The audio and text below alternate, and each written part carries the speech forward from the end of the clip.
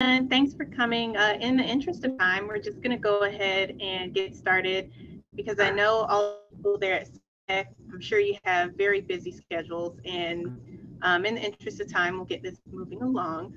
So again, thank you all for coming. My name is Jamisa Stokes, and I'm a materials research engineer here at NASA Glenn Research Center in Cleveland, Ohio.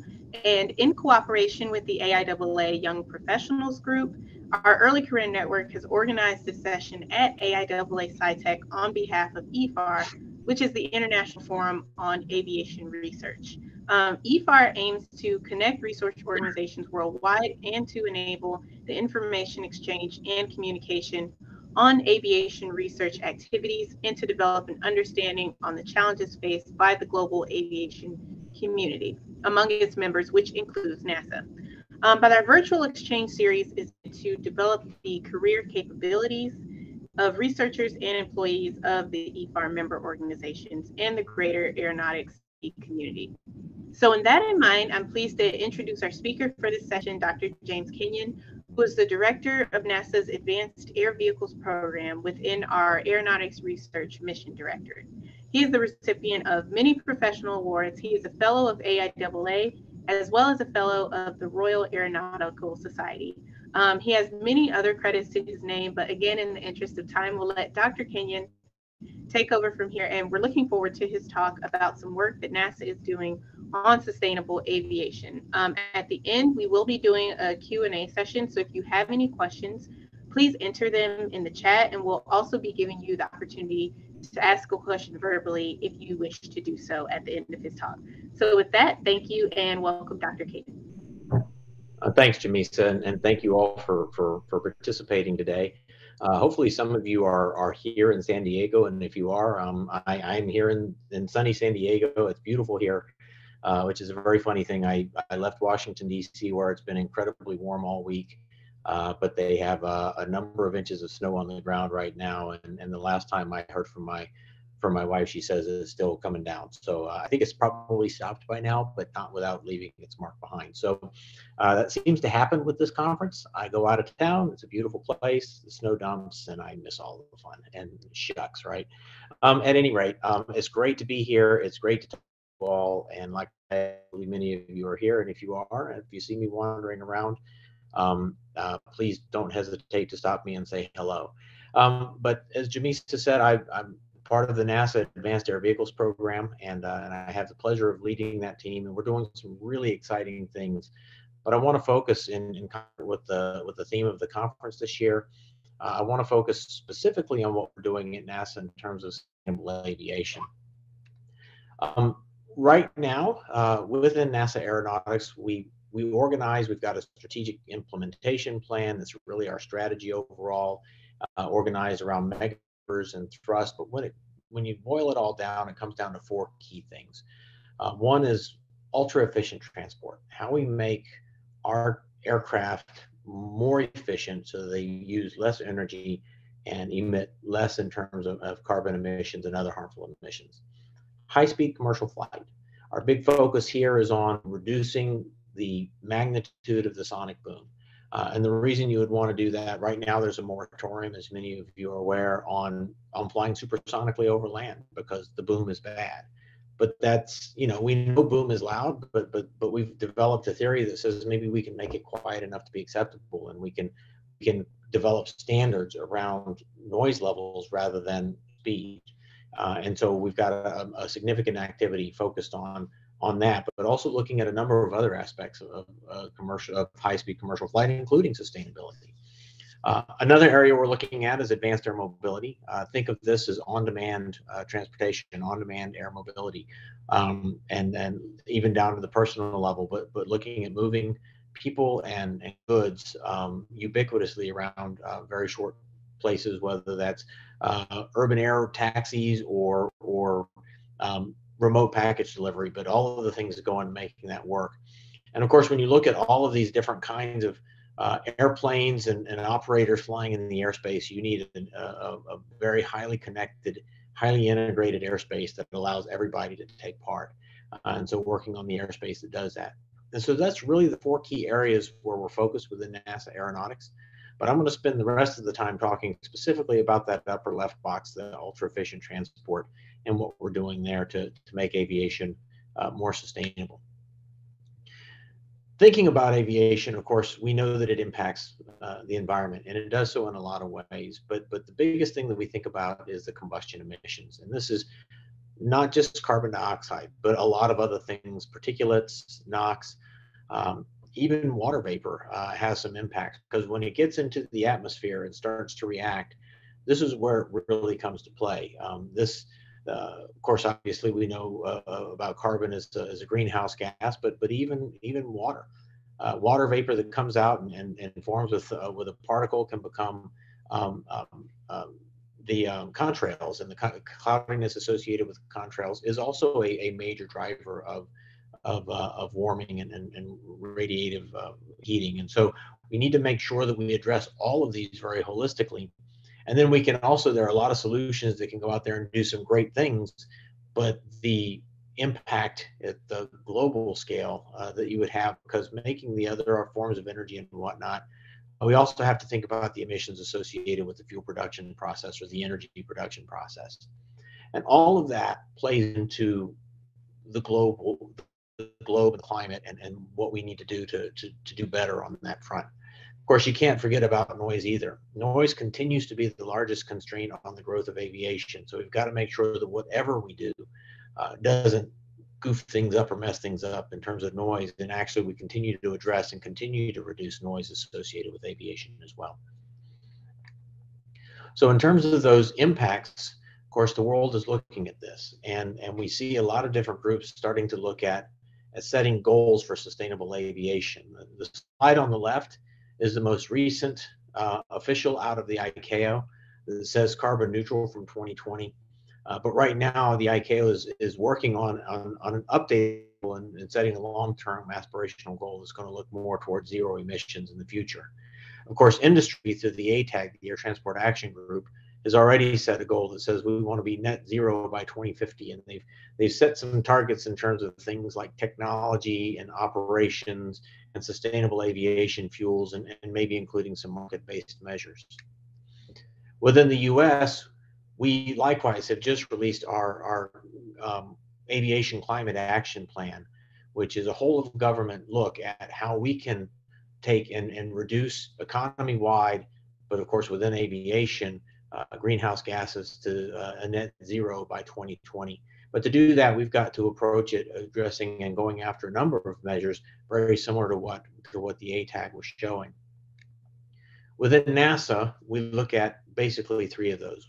We're not looking at so much at the market-based measures, although a great goal for us would be to say, well, we can reduce it enough to where we don't need market-based measures.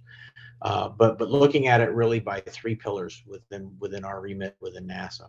One of those we'll loosely call technology, but what that really means is looking at the airplane and thinking about how we can design the airplane to fly more efficiently.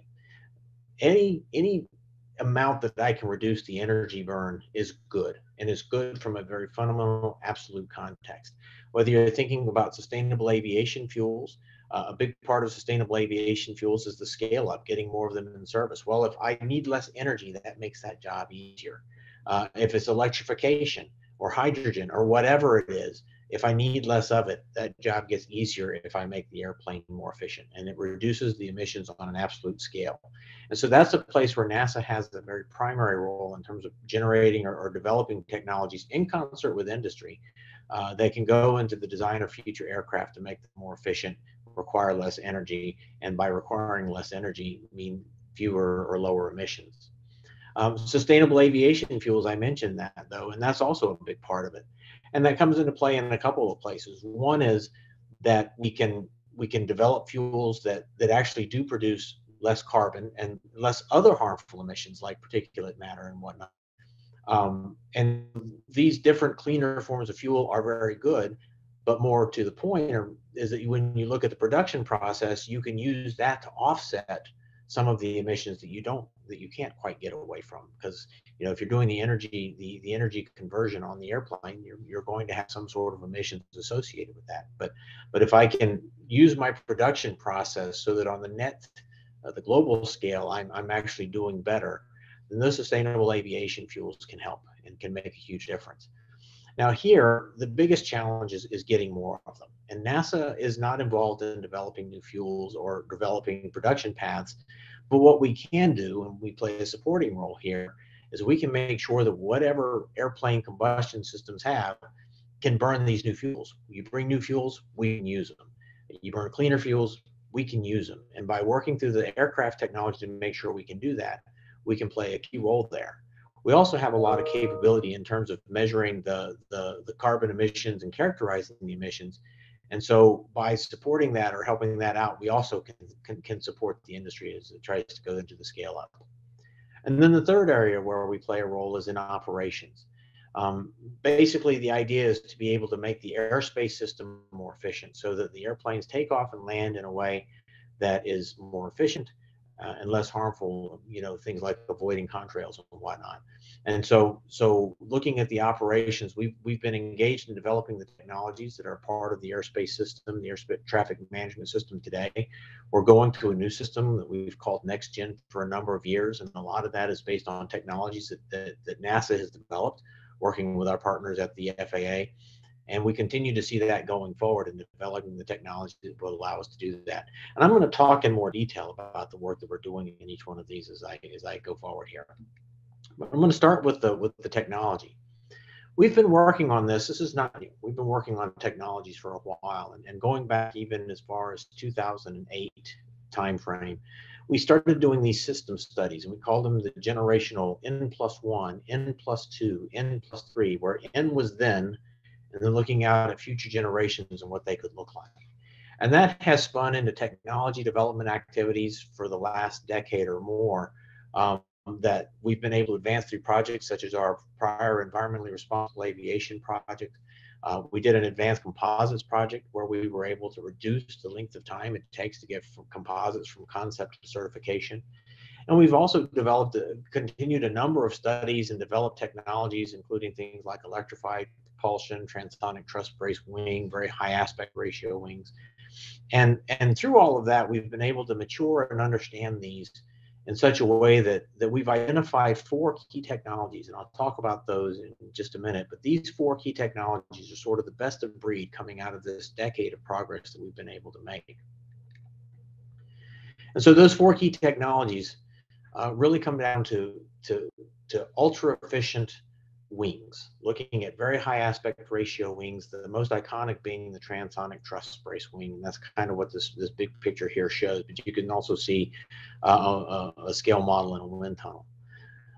Looking at small core, high thermal efficiency gas turbine technologies, electrified aircraft propulsion.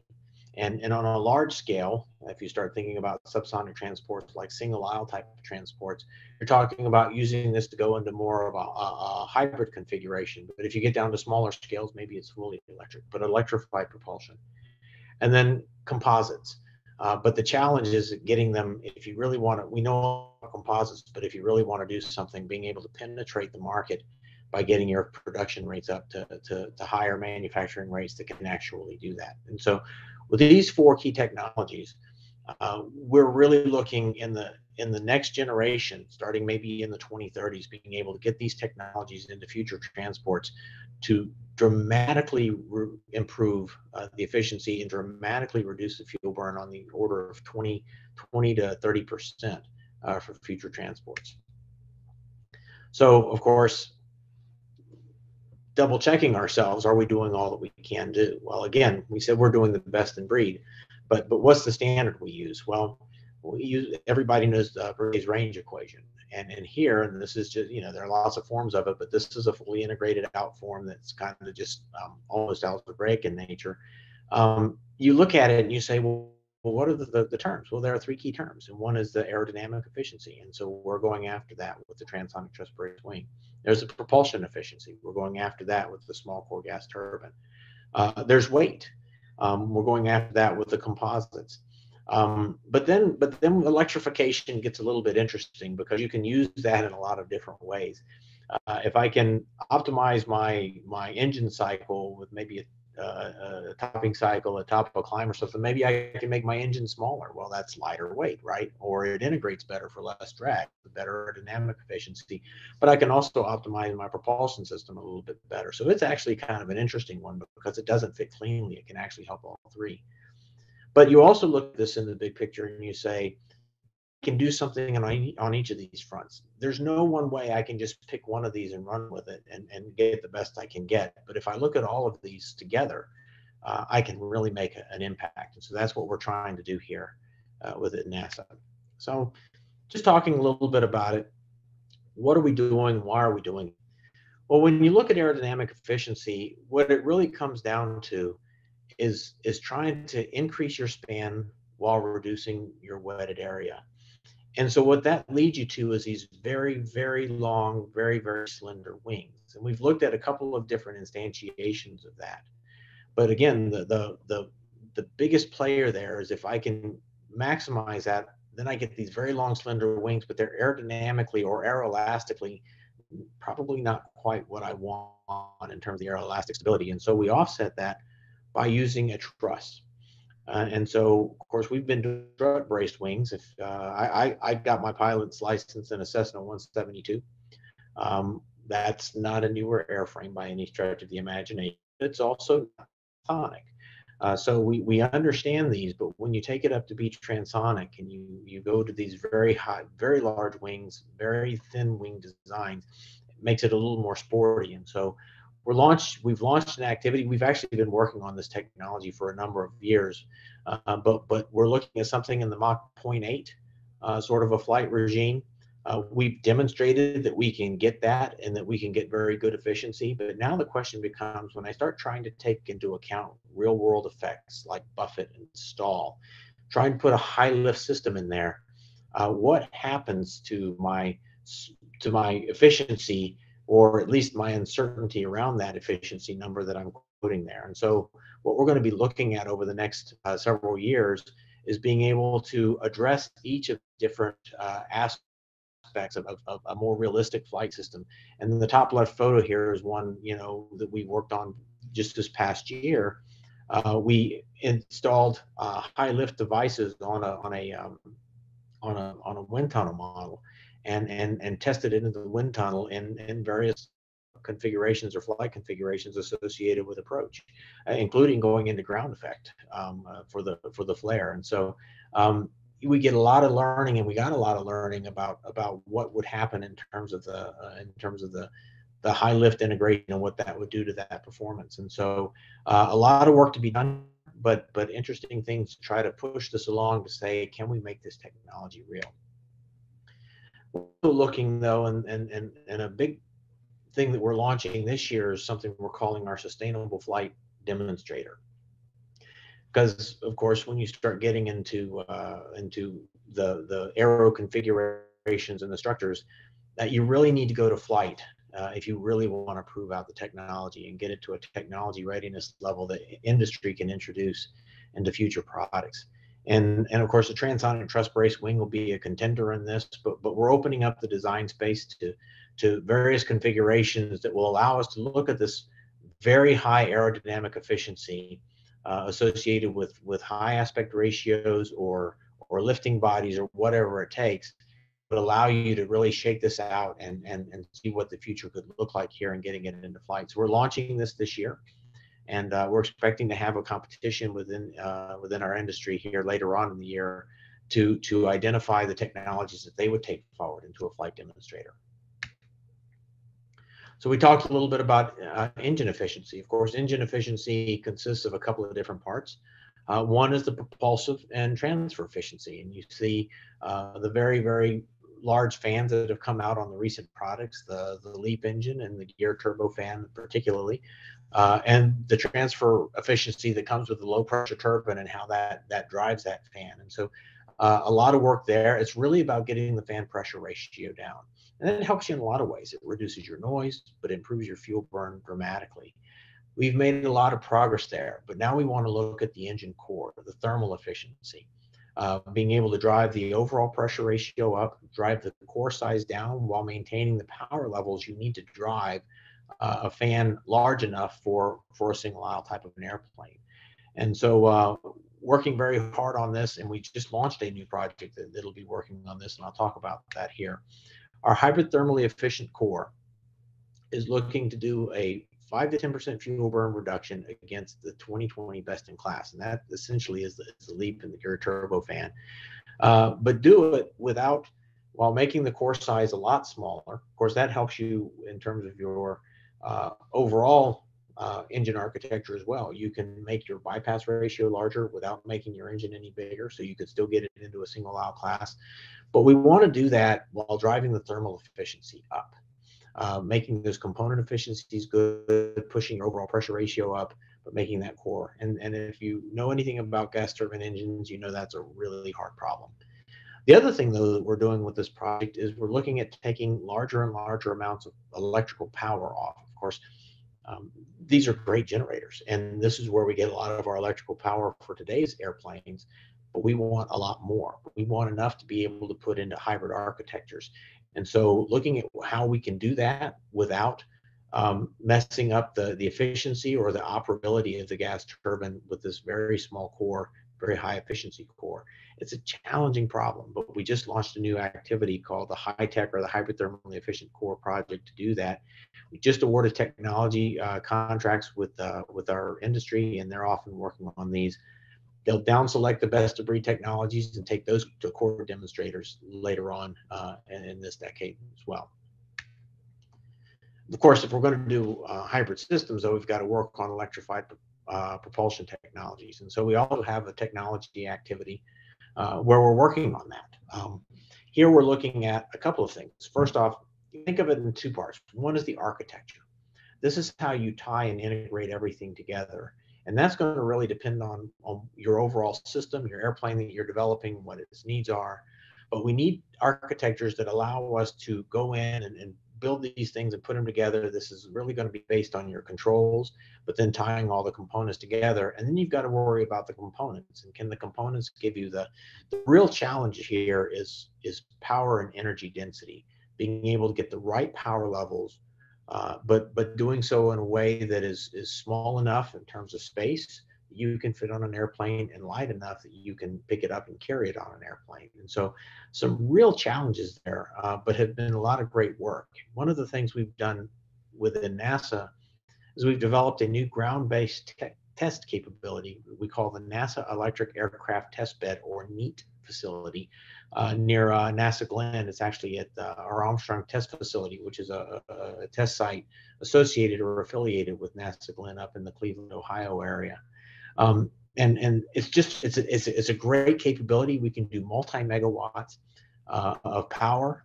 We have the space to lay out the architectures and to tie all the components together. And we also have an altitude chamber where we can take components to altitude and get those conditions, because you get into things like Paschen's law and arcing and the breakdown voltage and the arcing that comes with some of these high power systems. So you can look at insulation materials and how you put things together and integrate and join things. So you can do a lot of interesting things to really test out these high power architectures. And that becomes important because the integration part is key to the electrified propulsion system. And so another activity we have within NASA is an electrified powertrain flight demonstration. So one of the things we can do on the ground is we can be very flexible with our architectures. But once you start to put it in the air, now you got to pick your architecture and run with it and take that to flight. And so by doing these projects, we can do both ends of that spectrum. We can look at the various architectures on the ground, but then we also have launched a project and made contract awards in September with two companies, with GE Aviation and with a company called MagniX, to look at taking these to flight. They've got aircraft that they selected to do this, and they're looking at those architectures, and we'll be doing that design and development and test with us with their aircraft. And that will really push the technology maturity of this up quite a bit, to show that we will learn a lot from being able to integrate these high power systems. And by the way, then whatever we learn, we feed back into what we're doing on the ground, so we can continue to develop future architectures as well. And then finally, we get to the structural efficiency, being able to make things lighter weight while having the strength. And a great example, and you can kind of see the graphic here on the left that shows, by year how we've been able to advance, where you get higher and higher percentages by weight. Now, of course, the composites are lightweight, so a high percentage by weight is disproportionately large in terms of, I like to call it real estate, but the actual physical layout of the airplane. And so the bottom graphic there shows you on a 787 just how much of that has gone and become composites. But our challenge here is that, these wide body aircraft like the 787, the A350, the A220 is not a wide body, but it also, in the MC-21, the production rates are relatively low. But when you look at, well, where's the market that we really want to penetrate? Where are we getting so much of our missions? Where are we selling so many more airplanes? That's the A320 and the 737 single aisle class of an aircraft. And to get there, we need to get our manufacturing rates up from more on the order of 14 or 15 a month to more like 60 a month, or industries has expressed visions that are much higher than that. But you want to be able to do that without plastering states with these great big production facilities, because of course you can produce more by just building a whole bunch more factory space, but the cost associated with that is prohibitive. That's not exactly helping yourself from a sustainability perspective either. And so what we want to be able to do is our manufacturing rates up so that we can do this without significantly higher footprint, without significantly higher costs, without significantly higher impact. And so that really comes down to technologies that allow us to improve that rate from layup to cure to assembly to inspections, you name it. And so we launched a new project, or we're launching a new project actually. It should be formally launched here in about 2 weeks, called the High Rate Composite Aircraft Manufacturing, or HICAM project. And the goal is to increase the production rate capability by a factor of 4 to 6x without taking a huge cost or a weight penalty. And so looking at choosing the right material system for what you're trying to do, and developing the materials and manufacturing processes around that, so that you can get these manufacturing rates up, and doing that using things like automated fiber placement, but being able to get really good process control in there, and then also marrying that with automated non-destructive evaluation techniques, and looking at how we can increase the rates of that while maintaining the quality. And so the goal here is to do that, to be able to go into a large manufacturing demonstration of a large either a fuselage structure or a wing panel, but a very large composite structure, and then testing it to say, well, did we get what we thought we were going to get? And so we're launching that project later on this month. Quite frankly, it's been in formulation now for a little while. It's going through requirements development and getting ready to go and launch. So a lot of really great work. And our target here is to bring all of this work together.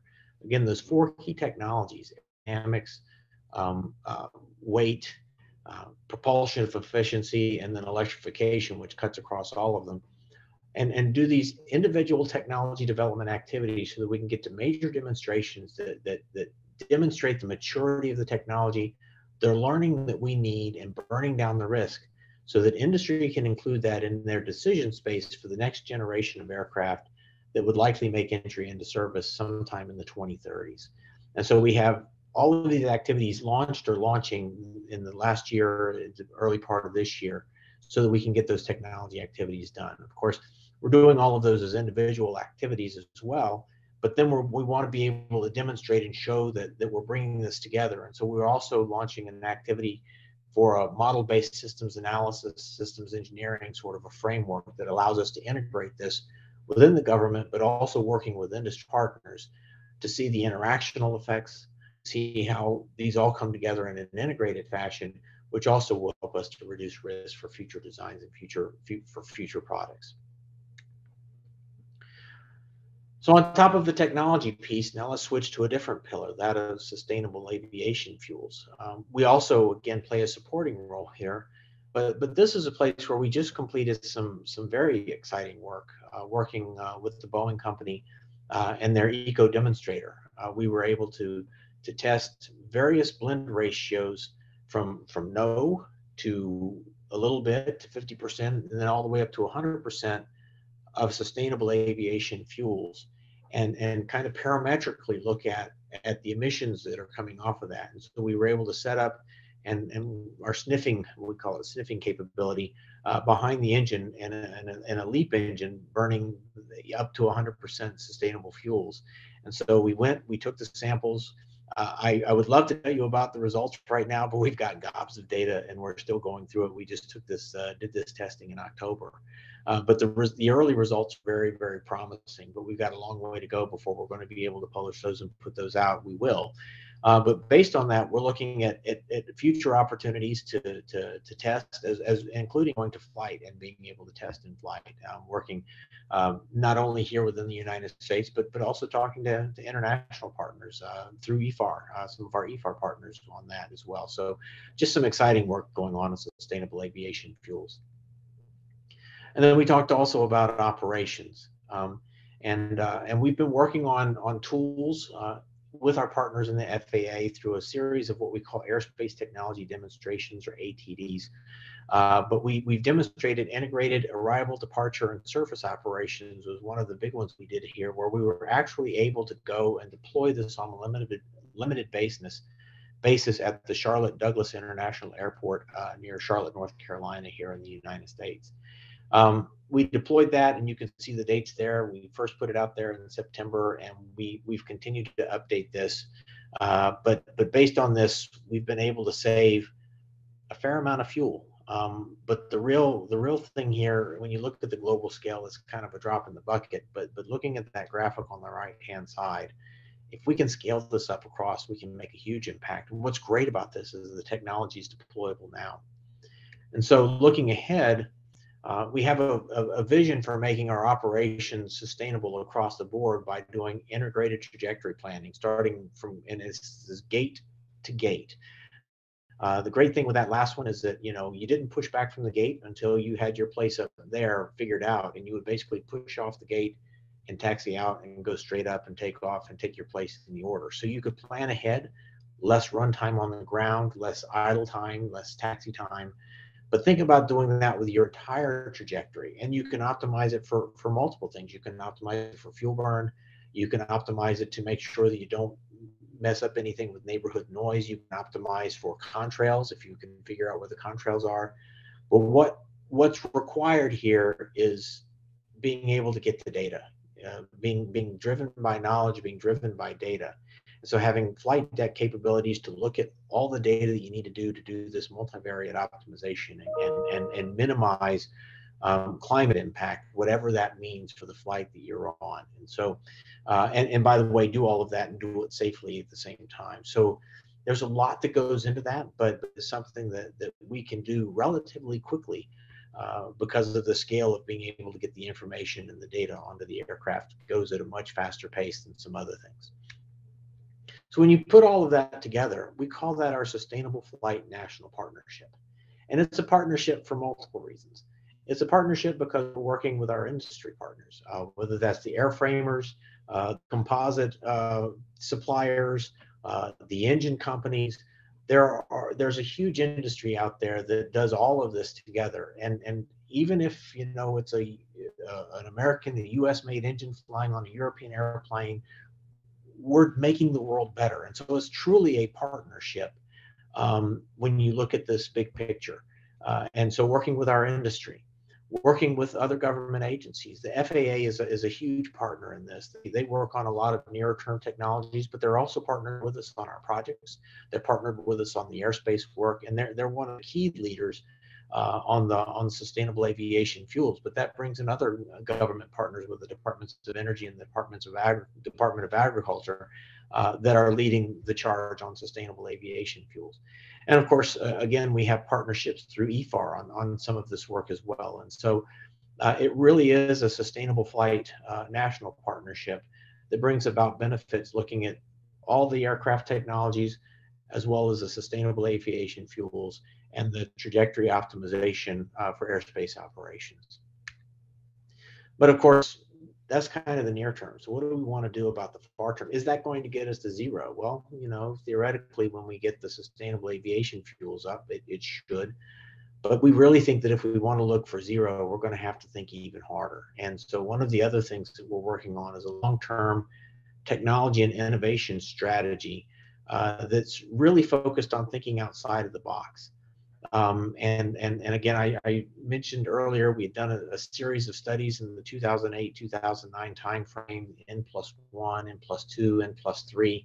Well, what we're doing right now is the N+3. That's our Sustainable Flight National Partnership.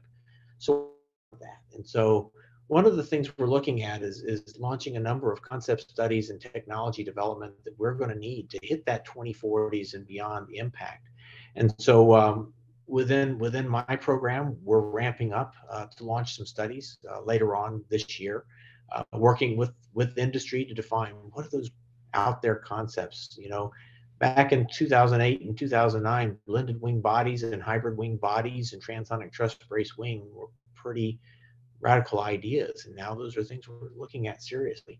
So what are going to be those radical ideas that we think of that maybe by the 2040s, 2030s, 2040s, we're looking at seriously? We're also working through our university leadership initiative within the Transformative Aeronautics Concepts program at NASA, tapping into university innovation to think outside of the box, looking at alternative energy sources, different ways of building airplanes and doing all of that together. And again, looking for out of the box thinking, genuine innovation focused on net zero emissions concepts. And so we'll be bringing that forward as part of revitalizing and regenerating our portfolio as we start to mature some of these key technologies, looking at that next generation. And so kind of to wrap up, of course, there are significant challenges to sustainable growth. There is no silver bullet. There is no one technology that we're going to find that's going to make it all better. And so we've got to work across in terms of developing better technologies to make aircraft more efficient, looking at sustainable aviation fuels, looking at things like electrification, different energy sources, and looking at also how we operate and how we can make the operations themselves more efficient. And so we're looking at that. And right now, our Sustainable Flight National Partnership is looking for applications in the 2030s, developing maturing technologies so we can hit the market and begin to make an impact as soon as possible. But then also thinking out of the box, what is that far future going to look like so that we can genuinely get to a future of zero emissions, or at the very least, zero impact to our climate and our world. And so with that, I thank you. It's been a pleasure talking to you, and I'm very, very much looking forward to taking your questions. So Jamisa, I'll hand it back to you.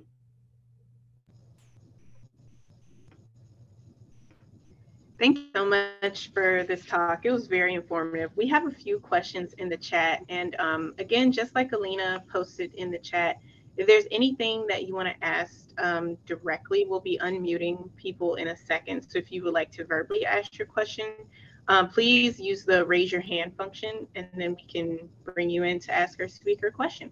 But the first question that's in the chat, actually, and it's sort of answered this, but you sort of answered this in one of your slides. But just to have just a general timeline, especially those of us in research who are working on a very low technology readiness level, I think this question would be very good for us. So it says, how do you feel the technologies will perform in the market after NASA has advanced the technologies? Will the manufacturers adopt them and the regulators approve them? What is the timeline for a regular person to see these technologies, for example, on a flight from DC to sunny San Diego? That's a great question. And that's one of the things that's a little bit different about what we're doing now. NASA historically has been focused a lot on very fundamental technologies, but what we're seeing in the Sustainable Flight National Partnership is taking the technologies that we've been working on since the 2008, 2009 timeframe, and taking the best of breed, those that have developed, those that have matured, and those that have continued to prove over and over again that they could actually make an impact. And so what we're trying to do now is take those and actually mature those, burn down the risk. And that technology readiness level of 6 is a very meaningful marker. What does that mean? That means that this is beyond a concept. and this is beyond laboratory experiment. I've actually taken and I've demonstrated the technology in a relevant environment, and it's at a system or subsystem level, which means I've gotten the boundary conditions pretty much right. And then I've taken it out and I put it in the environment that it needs to perform in, and it's done well. And the reason you want to do that is because that way there's not these things that you miss with this assumption or with that simplification. You've actually put it out there and it's done pretty well. Now, of course, you also have to dissociate yourself from the widget itself and think more about the design space. We've proven that we can design in that design space a technology consisting of these things and that the physics work. You may still need to make trades when you get into making it a product. You may still need to take a little bit of a hit there or a little bit of a hit there, but you've fundamentally demonstrated that the physics work. And so that's where we're focused right now, is taking these technologies to a high technology readiness level, actually demonstrating them in a way so that you can say it works at the system, it works at the right boundary conditions, and it works in the right environment, subject to the right stressors, so that I can say with some degree of confidence that it works. And what we want to do is, by demonstrating at that level, then you burn down risk. Industry can only lean so far forward in the risk before their board's going to say, no, we're not going to pay for that. And so you have to burn down that risk to a certain level. And that technology readiness level 6 is key to that. And so that's a great question. The goal here is to demonstrate the technologies sometime in the mid to late 2020s, and that could get you into a product development cycle that would hit the market sometime in the 2030s. And so that's what we're looking at. The general idea is the single aisle market is going to be ripe for the next generation around then. And is that going to look like something we have today, or is that going to look like something fundamentally different? And we're hoping, by taking on some of this risk and working with industry to burn this risk down, that we can push them forward so that we can get a better benefit in terms of the overall sustainability, by higher percentage point fuel burn reduction, by leaning forward and just taking a little bit more risk and putting a little bit more technology in. That makes a lot of sense. And I personally had a follow-up to that, like when you mentioning trying to limit the amount of risk to the companies wanting to adopt this technology. Do you believe that the sustainability and the efficiency benefits are enough for them to overcome potential costs of adopting said technology? Well, and that's a great question, and I'll answer that in two parts. One is, I think if we as a government can work with them to take on some of that risk, that helps a lot. The trick is if we can reduce the operating costs far enough, then the customers, the ultimate customers, who are the airlines and the operators, and of course the ultimate customers are the passengers. But if the airlines can offer flights that passengers can afford to fly, right? That means that the airlines have to have their operating costs. And so reducing energy is a cost center to an operator. And so if we can reduce that energy enough, there's a lot that goes into that. Price of fuel goes into that. Regulatory regime goes into that. But right now we're seeing a lot more push for regulations that are going to more and more limit carbon. And so that's a big push. Fuel prices are pretty high right now, and that's a big push. Is it going to stay that way? Well, we never know, but they certainly aren't where they were in 2005. Let me just put it that way. They went up in 2006 and they came down a lot, but they didn't come all the way down. So they're going to, this helps. And by reducing that fuel burn, it makes it a better product that the manufacturers can sell more readily. Of course, there's a cost to doing that, but that cost, the big cost, comes in the risk. And if we can help burn down that risk, then that helps. At the end of the day, it still has to buy its way on, and it is possible that any one or two of these technologies will just not work. And okay, I'd rather learn it here than in a product development cycle, but we can still make an impact, and then we can save industry and the world a lot of time and money, including NASA a lot of time and money, if we prove something doesn't work. if we figure it out early and stop. But that's the nature of, and that's why we do this, is because if we knew it was going to work, we wouldn't need to do it. But we also know that we need to be able to lean into and take some of that risk. But that's the point of what we're trying to accomplish, is to take on some of that risk and do some of that learning so that industry can take off and run with it. That makes sense. Thank you so much for that follow-up answer. There is another question from the chat, which says, are those technologies under development with cooperation with the industry from the beginning, or NASA starts with the vision and then the industry joins in later? I would say it's a mix. I would say it's a mix. We have brilliant researchers, and Jamisa is one of our brilliant researchers, but we have brilliant researchers in NASA. NASA, and I'll tell you, I was working in industry when NASA started pushing on electrification, and not everybody was aligned with the NASA vision on electrification. But NASA pushed on it, and it pushed industry to think bigger, and it really made an impact. Now, NASA listened when industry pushed back, because maybe we were leaning forward a little further than we should, and that was a good interplay that helped us to get to a good place where I think we pushed industry, industry pushed us. Industry comes in with ideas, and we scratch our heads and say, well, could that work? We have ideas, and we talk to industry about it, and so it comes from both points. And the idea, though, is having that intellectual conversation that allows us to push each other, is really what gets us to a good place. Absolutely. Thank you for that. So I think I thought someone might have unmuted to ask a question. That's totally okay. No need to be shy if anyone wants to verbally ask a question to keep this conversation going. But I will ask I will ask something that came to my mind is, I recently took a class about electric aircraft and urban air mobility, and I wanted to know, where do you think that market is headed within the next few years? Well, that one's going to be, it's a funny thing. I was talking to some other folks at NASA about that earlier too.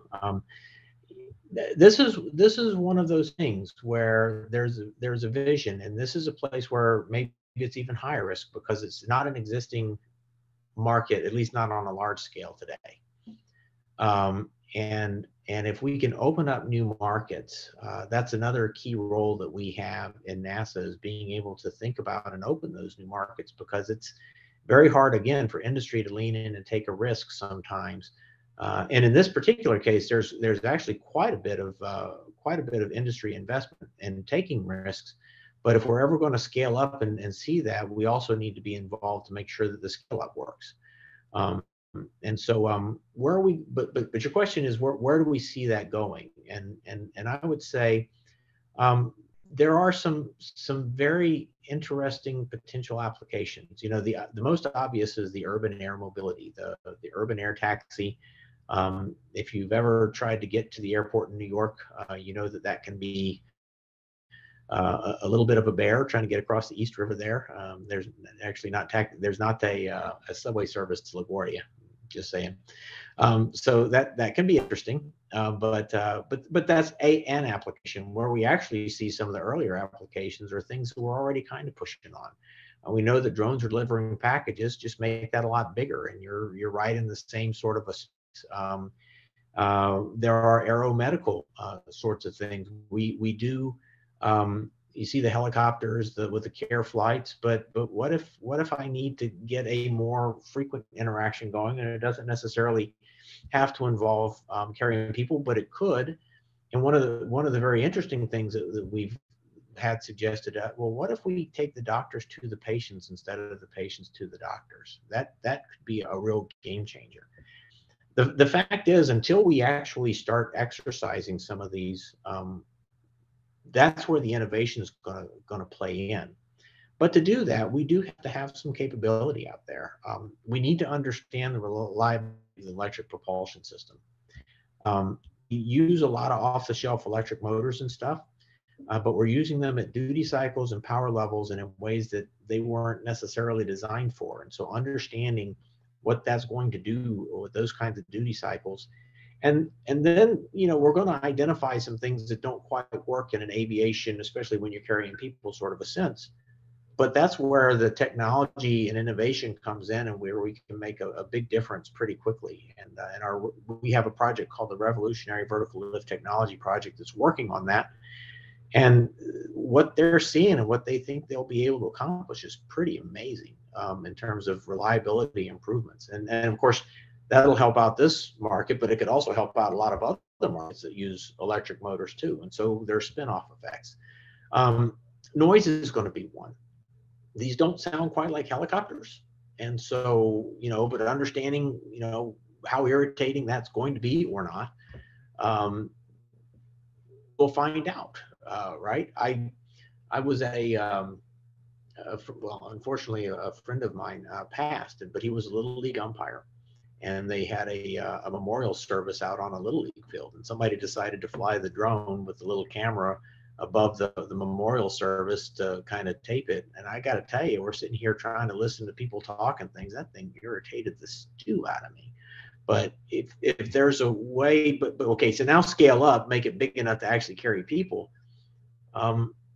We got to think about those sorts of things. I'm sure there are ways we can make it work, but we have to have data. We have to have knowledge to do that. And so I think there's potentially a future there. Anytime about a future that's something different from what we have, there's a little bit of speculation, but I think the more we know and the more we learn and the safer we can make them and the better we can understand the noise, the better we'll figure out how to use them. And I think once we get them out there and have people using them, people will get pretty creative and we may see some tremendous growth. Thanks so much. So we've unmuted everyone, and so we have about 9 minutes left. Does anyone have any further questions for Dr. Kenyon today?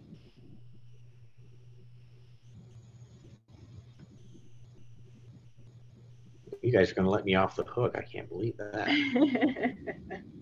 We had a couple, but it might be a shy crowd, and that's okay. Well, we'll give you about 8 minutes of your time back. Thank you so much, Dr. Kenyon, for coming to talk to us about all the wonderful things that NASA is doing with sustainable aviation.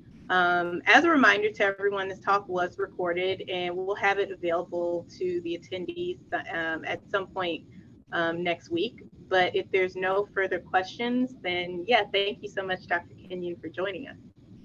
Thank you, Jamisa. Thank you all for the kind invitation. I really appreciate the opportunity. And like I say, none of you have your cameras on, so I can't see what any of you look like. But if you see me around, don't hesitate to stop me, introduce yourself to me if you want to follow up question or you just want to chat for a little while. I think that would be fantastic. So hope you all enjoy the rest of the conference. And again, Jamisa and Alina, thank you so much for facilitating this and for inviting me to participate. You're very welcome. Thank you. Yeah, thank you. Have a good day, everyone.